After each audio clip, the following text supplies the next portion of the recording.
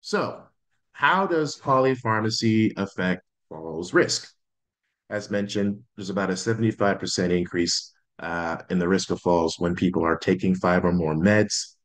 And we see that in the use of this, a fall injury can amount to nearly $30,000, man. That is pretty significant. ED visits around $5,000, and then ongoing office-based outpatient follow-ups about $5,800 as well.